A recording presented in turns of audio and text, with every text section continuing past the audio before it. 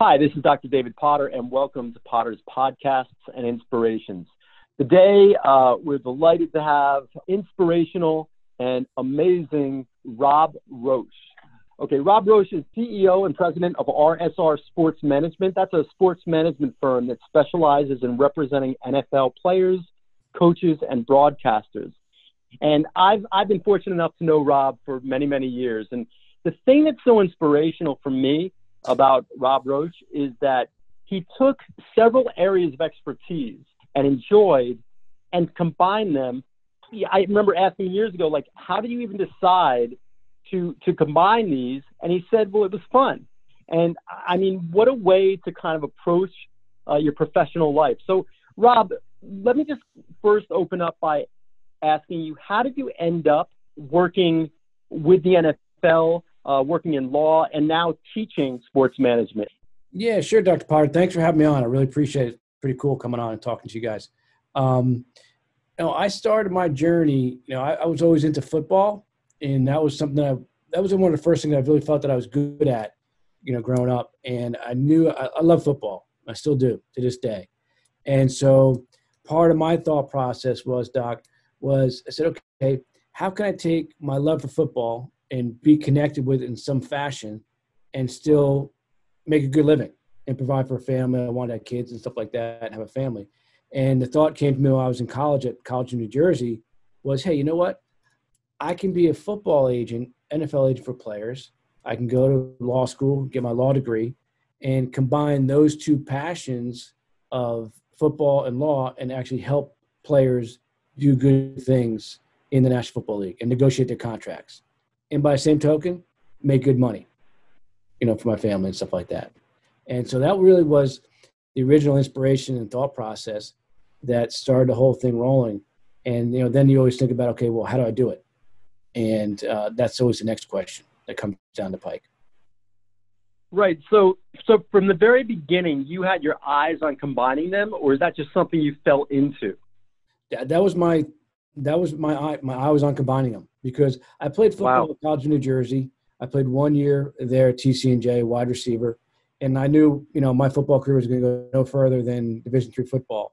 And so, but I knew it's what I loved, and so it's like, okay, how can I be connected with football and make a really good living and have fun with what I'm doing? And it was before Jerry Maguire movie came out. It was way before that, before it was in vogue to be a sports agent. But, I saw that, like, that aspect of the business. And I said, okay, that's something I can do. I believe I can do that. And I'd be able to connect with players because I know football and I played football. So I'd be able to connect with the athletes. And the next step of the process was to, okay, how do I get there? And let me get my law degree so I'm able to negotiate contracts and get that expertise to negotiate deals. And that's going to help me get players. And so, yeah, I remember I was a sophomore, I was a junior at college, TC&J, and that's the thought process I had. I wanted to get to law school, get my law degree, and I want to represent football players. And Rob, one of the things, you're so personal and authentic that I would imagine that immediately these players can relate to you. So how do you go in and create a relationship of trust right away when you start with a client? It's like anything, like it's like any other business or any other people you deal with. It's just connecting with people. I think, listening. I think, one of the biggest things you can do in sales is listen.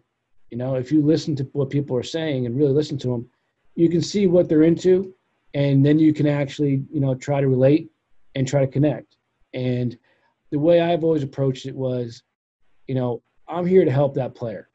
And if I can do that and I can bring that value and show that value to that player, the player is going to want to talk to me and he's going to have an interest in it. It's not all about me where I got to go in there and say how great I am and stuff like that and all the things I've done in the past, but it's about what do I bring to the table for that player and listening to what that player real needs are and what they're looking for. In recent years, it's interesting because I know you've also done some film and TV work yourself, and I find it fascinating that as you And you said, I said to you, why would you, want to put another thing on your plate? And you were like, why not? It's fun. And what's interesting is several of your players also started to do, film and TV. And so do you find that by kind of jumping in yourself, you come from a place of understanding of what it's like from both sides of the table? Yeah, 100%. With the acting stuff that I've done, how that started was, I always knew it was in me, and I knew I could do it. Like I can do that. You watch it, you watch stuff on television and stuff like I know I can do that. And it's just about getting the opportunity. And with regards to the players, it's been great because I do have that creative slant in terms of television, film, and commercial stuff like that. And so I'm able to bring that insight to my athletes and to my players so that it helps them in terms of the creative process for them when they go to do commercials or, some television work or whatever it may be. But it's fun, negotiating contracts for players and dealing with athletes. It's an enjoyable job. It's fun. And so that's where I come from too, is that like, you know what, if I'm going to spend my day working, majority of my time working, it might as well be in a field in an area that brings me fulfillment and joy and that I have fun with to do. That's great. And I mean, to follow your passions in a variety of different ways, whether it's law, it's the acting, it's the, even the contractual agreements, and then combine them all. I mean, that's really, really exciting, but I'm sure that there are a lot of obstacles and challenges that you had to overcome along the way. Can you speak to that and also how you were able to overcome them? Right. Well, it's funny in terms of my first thing that I wanted to do was represent football players. So I got certified with the NFL Players Association to be an agent. And so you get certified, but no one tells you how to get clients. And so it's like, okay, I'm got a certification, but what do I do with it? How do I get players to work with me? And, that process again is a lot of it's sales. I got to say, in terms of being able to talk to people. And I went out and recruited, I hate to say it, but it was in the beginning days of the internet. And so the internet back in those days, you had to do dial up, but it kind of helped you a little bit to recruit guys and to look at who was going to be good and who was not good, and who to target. But I went out and met with players and told them, listen, this is what I do. I do contracts. I went to law school, I was in a sports law journal at Seton Hall University School of Law, and this is what I can do for you. And my first client was Neil Rackers, who got drafted by the Cincinnati Bengals. And, I went out to meet with him and his family out in St. Louis. And, it was interesting. He asked me one question, which turned out to be a very important question, which I wasn't aware of at the time. He's like, who else are you here to see? And I didn't know what he was talking about. And I'm like, I flew out here to see you, Neil. I'm going to meet with you, and I'm going to go back to the hotel and go to bed and wake up tomorrow morning and fly home. I'm like, oh, okay. He's like, okay. And so, a long time later, I asked him, I said, Neil, I said, why'd you sign with me? Like, what was it that made you sign with me? And he's like, I asked you one question. And he's like, I asked you who else you were here to see. And you said, I was the only person you were here to see. Every other agent that sat in that chair was here to see somebody else, another running back or a tight end that played in the area, stuff like that. He's like, so I knew that you were going to give my 100% of your time and effort to my case and to my career. And that's a 20-year relationship that I've had with Neil. Yeah. And that's great. I think that also speaks to what makes you such a great teacher. I know you teach sports management classes also, but that ability to make someone feel like they're the only one in the room, I think it's also what makes you a great father and a great partner. And I think that story is just you being you, really. Yeah. And it's all comes back down to like this, whether you're teaching a class in sports management at TCNJ or Drew University, or, represent a football player, it's all about personal attention. And, the acting stuff always helped me be more in the moment. When you're speaking to someone or you're in front of a student or you're in front of a player that you want to recruit, being in that moment is so key, I think. It's very helpful for me, not to be someplace else or think about what I'm going to say next when a guy's talking to me or in class.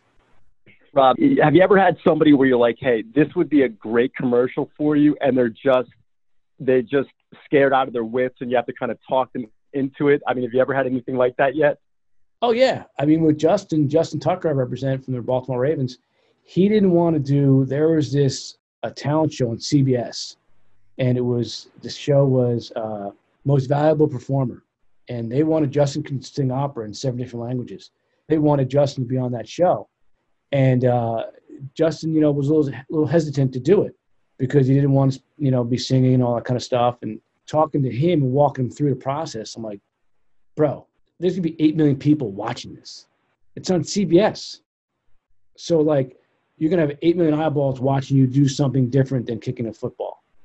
And, and to thinking a big picture, this is going to bring more endorsements down the road. Maybe not tomorrow, but down the road, someone's going to see this. Some executives are going to see this and say, why don't we have this guy endorse our product? Because he was really talented. He did the show, brought down the house, and won the contest, which is pretty cool. That's real. That's a great story. Doc, to bring it full circle, when they showed it live, and I was in my sports management class, and my class watched the show live. Wow. How cool is that? Right? That's really cool, man. That's really cool. So, I mean, it's just what I'm hearing you say is that, and I know this isn't always easy, Rob. I know we're talking about it now and it seems simple, but to really be committed to living with passion, and of course, I've known you for a while, so I know that you live with passion in the relationships you foster with your clients and with your children.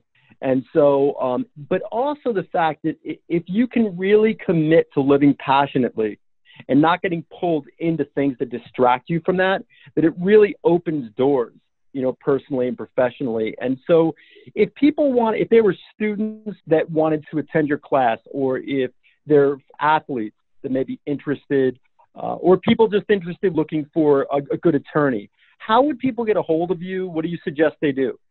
Yeah, they can just reach me on my website. My website is rsrsports.com, rsrsports.com.